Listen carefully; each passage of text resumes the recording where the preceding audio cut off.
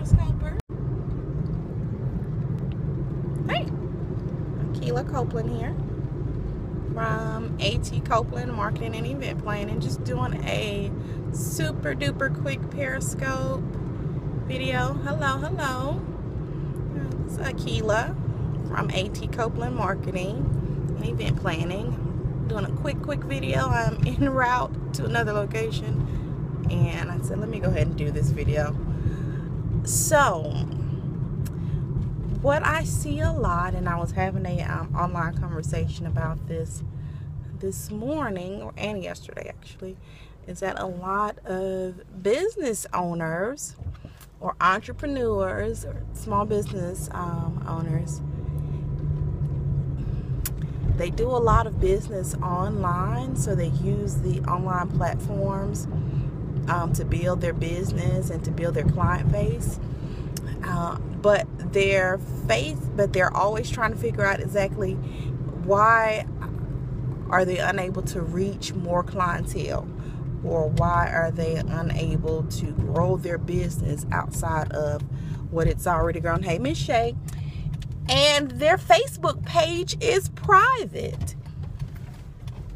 Or you Google them and they have an Instagram and their Instagram is private. Why? I don't understand.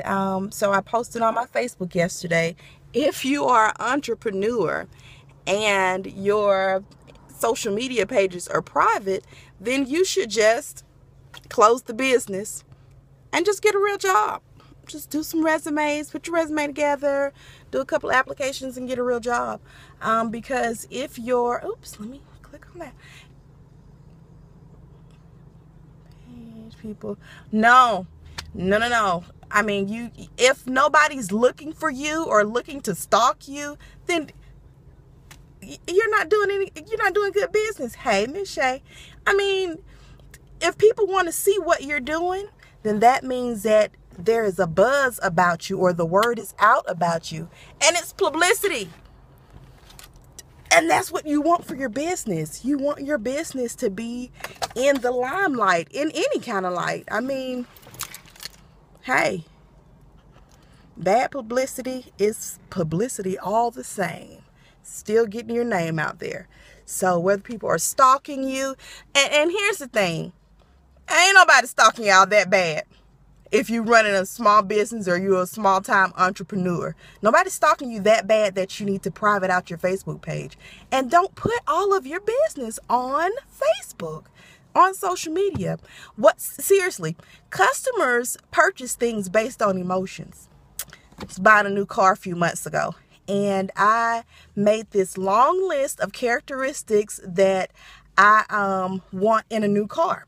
Because, you know, I'm a nerd. I Google everything. I research everything. So I made this long list of characteristics. Thank you, Miss Shay. If Miss Beyonce can do it, then I can too. So I made this huge list of things that I wanted in a new car. Get to the car dealership, and the car that I saw, and I put myself in, and I put my sunglasses on, and I pulled the sunroof back. And I was like, oh, I bought this car off of emotion. People buy things off of emotions. Consumers shop based on their emotions. So when I am doing business with someone, I promise you, it's smarts driven and it's information driven, but it's emotion driven. If I Google someone and I see that we have some of the same things in common, they're a real person, they're not a robot just trying to get my money, then they can get it. I'm writing my check out to them immediately. Okay, I'm swiping my card, doing whatever I need to do to get them my money, because I'm a regular person, I'm a regular consumer, and I do just like y'all. I buy things off of emotions. If I'm walking past Dillard's trying to get to another store and some shoes just jump out at me and they, you know, look like they might look cute on me, I'm just gonna buy those shoes based off emotion. That's how people shop. That's the mind frame of the consumer, is everything is emotion driven. So open those Facebook pages up if you're an entrepreneur, because how are people going to see how you live every day in your day-to-day life if they can't see you personally. Everybody Googles everything. I Google everything. Everything that I do, I'm about to go in here and Google some new hair that my stylist can put in next week. Okay? So, you guys open up your Facebook pages if you're an entrepreneur, and don't put all of your dang business on social media. Okay? Just make yourself look personable and make yourself look as though you are a real person and you are human, because privatizing your page dehumanizes you, seriously, and it makes people not wanna do business with you because they think you got something to hide. And that's that. All right, y'all.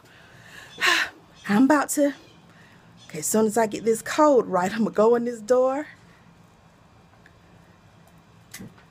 and I'm gonna be out. Y'all share this scope, okay? And I'll see y'all later. Bye.